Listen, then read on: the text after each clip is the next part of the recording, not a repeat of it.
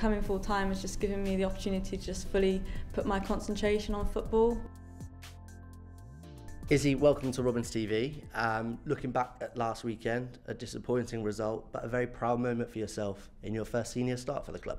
Yeah, so obviously when I saw I was in the starting 11, I was really chuffed and happy, and I feel like I had a responsibility to kind of prove myself to Lauren and Jen to do well and prove to them that they made the right decision to choose me for the starting 11.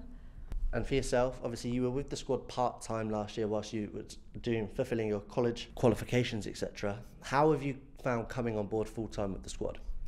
It's definitely been a big change. I mean, with college and academy last year, and also first team as well, it was a lot to deal with and it was a lot to think about. So coming full time has just given me the opportunity to just fully put my concentration on football and just full focus on football, like no uni, no education, and then it gives me the opportunity to use this year to really push forward with my career. And it's not been a straight road over the last 6 months or so. You've come back from a hamstring injury. How have you kind of found working through that rehabilitation process during pre-season and then coming back and playing 90 minutes at the weekend? Yeah, I mean, playing 90 minutes was definitely a big step for me. It was a really proud moment, especially because it's been a long time since that has happened. Last year I had a lot of injuries, like hamstring, dislocated shoulder, broke wrist. It was just one after another, and it was really mentally challenging at some points.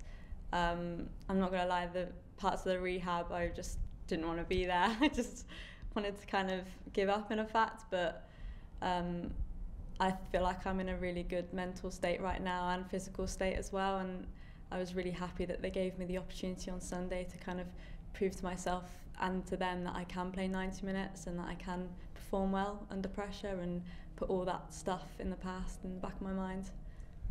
So this season you'll be looking to kick on from that and kick on from your first senior start. We welcome Sunderland to the HPC this weekend, a new team into the Championship, but they're flying high at the moment.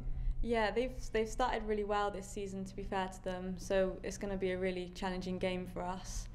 I feel like we need to kind of put Sunday to the back of our mind, and it's not very often we get 2 back-to-back home games as it is anyway, so it's a really good chance to redeem ourselves in a way, and the fans will be there again supporting us as well, so I feel like we'd all have an extra kick in us because of Sunday that will be able to motivate us against Sunderland, and hopefully we can get the 3 points and start working our way back up the table again.